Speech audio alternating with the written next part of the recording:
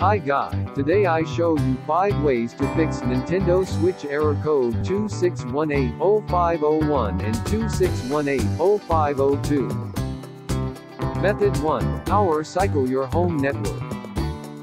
Remove the power cable from both your modem and router. Verify all lights are off on the modem and router. After 30 seconds, plug in your modem and then your router. It may take a few minutes for the internet to reconnect. Method 2. Move the Nintendo Switch console closer to the wireless router. If possible, place the Nintendo Switch within 10 to 15 feet of the wireless router to improve the signal strength during troubleshooting. It may be helpful to remove the Nintendo Switch console from the Nintendo Switch dock while troubleshooting, and then return the console when troubleshooting is complete. Method 3. Move any metal objects or electronic devices away from your Nintendo Switch console and wireless router. Metal objects and electronic devices may interfere with wireless signals. If you have any of these, such as filing cabinets, speakers, power strips, glass, or cordless phones, next to your console or wireless router, move them away. Method 4. Switching to Google DNS. From the home window of your Nintendo Switch console, choose System Settings, gear icon. Once you're inside the System Settings menu, select the Internet tab from the menu on the left, then move over to the right menu, and choose Internet Settings.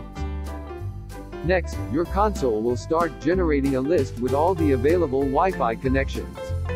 Once the list is fully populated, select your Wi-Fi connection from the list under Registered Networks. After you select the correct network settings, choose Change Settings, then scroll down to the DNS Settings menu. Next, adjust the menu to say Manual so you can edit the DNS. Now, under Primary DNS, press and hold the B button to delete the current value, then add 8.8.8.8 and press A to save the configuration. Under Secondary DNS, press and hold the B button to delete the existing secondary DNS. Next, delete the existing value as you did before and add 8.8.4.4 and press A to save the changes. Attempt to reconnect again and see if the connection is successful this time. Method 5. Resetting your router.